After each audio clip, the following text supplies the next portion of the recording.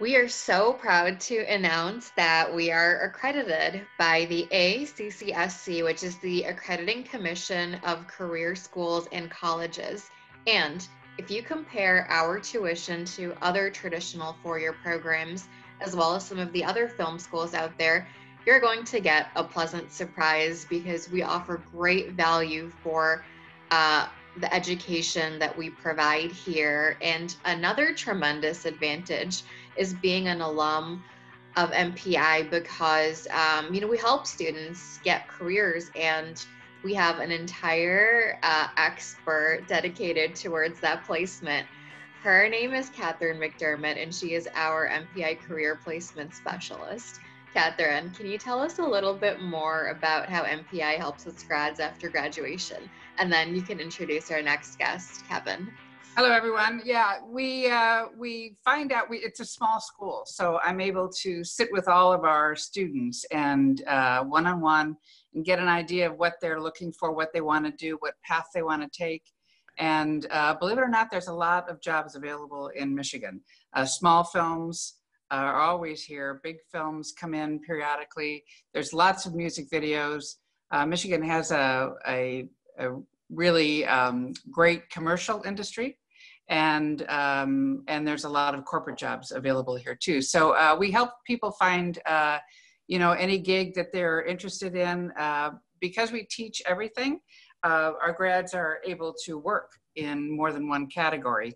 Even if they like camera, they're able to do grip, they're able to script supervise, because we teach everything, including assistant directing, which is a segue right into our next guest, Kevin Donovan.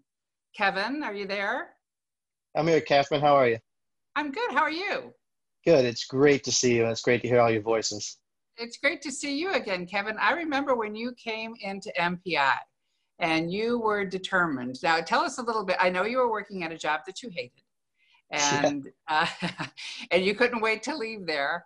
But tell us, let's start at the beginning. How did you find MPI? I found MPI at a convention, actually. I'd never actually even heard of MPI. I'd always been a little interested in being in the film industry, but not knowing anything about it, it seemed kind of like a pipe dream, like a very unobtainable goal. I was 29, geez. So, going back to school, going to college, the price of it, even a 2-year program, a 4-year program, it just didn't seem like something I'd be able to do. And I was at a convention and there was an MPI booth. And so I was like, wow, film school in Michigan, it's weird. And I just walked by and the girl waved me in and she talked to me, and everything just fit. It was like she was selling me the price of it, the schedule. I mean, I had the ability to afford it and to follow through with the program, working full-time, more than full-time, being able to keep up with the studies, just being introduced to the fact that I did a lot of research in other schools, and it was everything. Other schools were 5 times the price, the programs were 4 times as long, and they weren't as hands-on or what I figured as authentic as MPI was. That's the thing that drew me to it, was that it is hands-on, which a few others have mentioned. You actually get to do the job, work with the equipment itself, be taught how to use it, and otherwise it's taught by industry professionals, not just people who have worked in the industry, but everyone in some capacity still does. They're working with the equipment that people are using today. They're dealing with people that are working in the industry today. You're not getting dated information technically or socially. Now, Kevin, you're such a natural AD. Did you even know what an AD was when you first came into MPI? Did you know what path you wanted? No, not at all. I remember my first day at MPI. In that first class, they say, hi, so-and-so, let's go around the room. What do you want to be? And people said, I want to be a director. I want to be a photographer. I want to be this. And when they got to me, I said, I have no idea what I want to be. I just want to be a part of the filmmaking process. So I had really no idea whatsoever. Never, I liked early on working with Jeremy a lot. I really enjoyed lighting. I liked grip work. I like just kind of painting with light, just creating emotion and tone. It was very cool. I don't think it was until the second semester that I even heard of what an assistant director was. And I remember what you said, Catherine. You said that the first assistant director is the most important and most difficult job on a film set. And that was it. I knew that's what I wanted to be. I didn't know what the job was, what the skill set was, if I could even do it, but it was important and it was difficult. So from that day, I learned everything I could about what that job entailed and how I could be good at it. So it was you, Catherine. You made me. I'm sure all of the instructors say that about all of their subjects, but you just happen to be in the first AD class. So, that's great. Yeah. So are you using what you learned at MPI? Do you use those skills? Do you are there in Atlanta working consistently?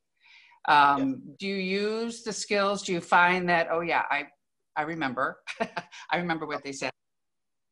Absolutely. And especially early on, the biggest advantage that I had was I was just so much more knowledgeable in every aspect of, well, obviously I started as a PA and I knew so much more than everyone else. In my first 100 days, I just excelled over most anyone who was just there for the first time or had never really been on many shows or never really been to any school.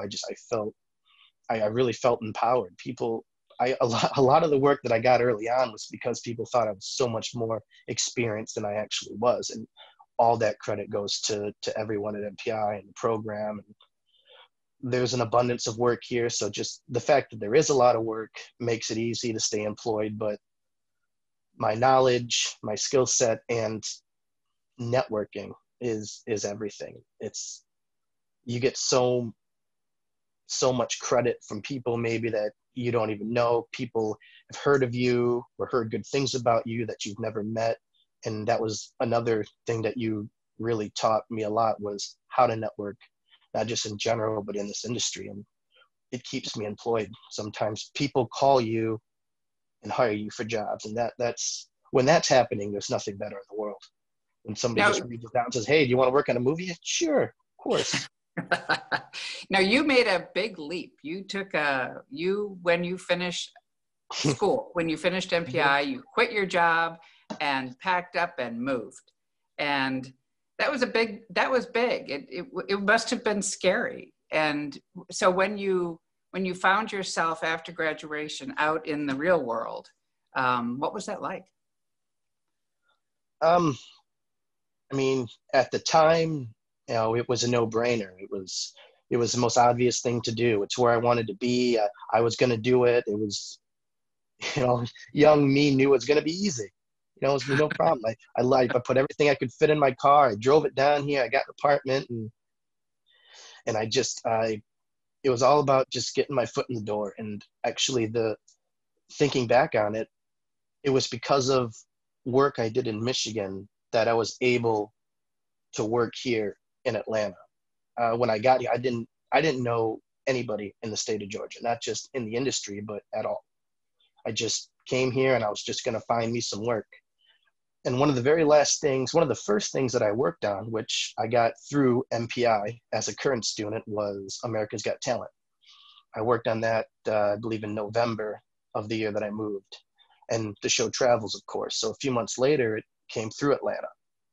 And I did a pretty good job. They liked me there. So I reached out to them and I said I was available to work the Atlanta show, and they hired me. And it was through that I met a lot of people that are here, a lot of the other PAs, the assistant directors that were there. So I was able to start a dialogue with some of the industry professionals down here.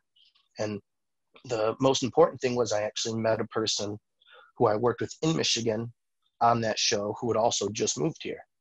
And we exchanged information. And about a month later, he was the one that reached out to me about a show that was looking for PAs. And that's how I got my foot in the door. From that show, I got to the next one, until I was able to actually be able to reach out, know where to look, and find work when I didn't have it.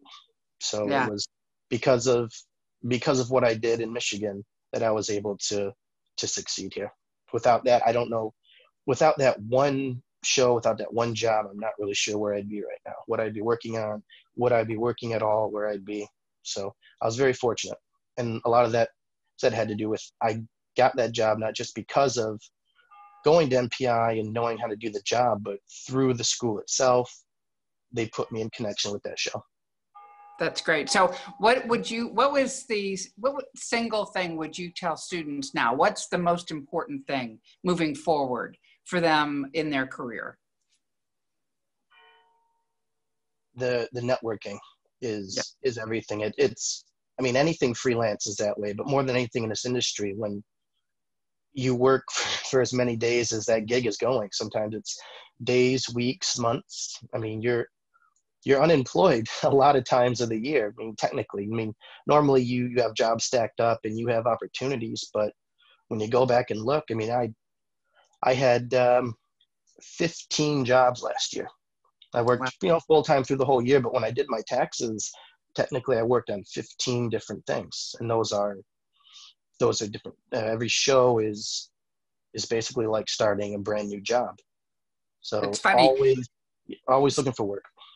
Some people you meet on after two shows, it seems to be a small community when you get down to it. You walk with the same people on different shows. That's how you network, and they get you work because everybody's working on different shows. Is that what you find? Oh, absolutely. Then the more you work, the more you cross paths with more and more of those people. I mean, there's a time when maybe you work on something where you don't know anyone, but after maybe a year, after a dozen shows or so, there's going to be somebody there that you can reach out to, communicate with. Matt earlier mentioned he worked on Avengers and on Ozark. I mean, those are both shows that I've worked on, and we worked at different times. But there's a segue there. Maybe if you're looking to contact someone or reach out to someone, that's really the best way to meet somebody if you're looking for work, is you find somebody that they know that you know, and that you make that connection. So, that's something that you can utilize in the future networking wise, is you don't just have to cold call somebody or ambush them. You can, hey, Catherine, hey, can you introduce me to this person? And yeah, of course. Hey, this is Kevin, so on. And then you kind of have that leg in. Good. All right, Kevin, I think our time is up, but I appreciate you being here. Oh, it's an absolute pleasure. Anything I can do, this is such a great program, and anybody that's a part of it has the ability to succeed with it. Great. Thanks, Kevin. Next up, we're going to take a look at some of the amazing gear that we have in use on our film sets here at MPI and around the world. To take a closer look at our most recent edition, here's Jeremy Schroeder.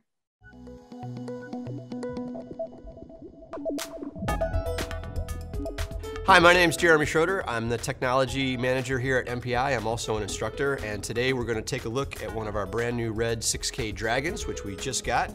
This is the latest member to our lineup of characters in our camera department, so let's open the box and see what we got. Right. Okay. So right out of the box, we can see it doesn't really look too much like a cinema camera. Doesn't have a whole lot to it. Has a start-stop button, but that's about it. Doesn't even have a place to put a battery. So in order to turn this box into a functioning cinema camera, we have to do a little work. So I'm gonna go get some parts and we'll put her together, okay? All right, here we go.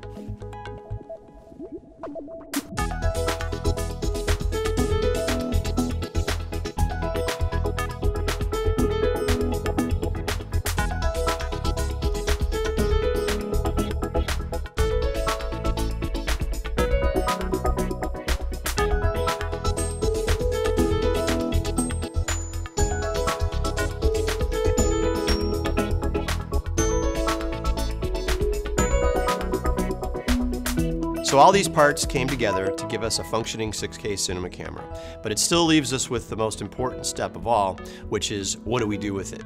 And that's the part that's totally up to you. Thanks for watching. Good luck.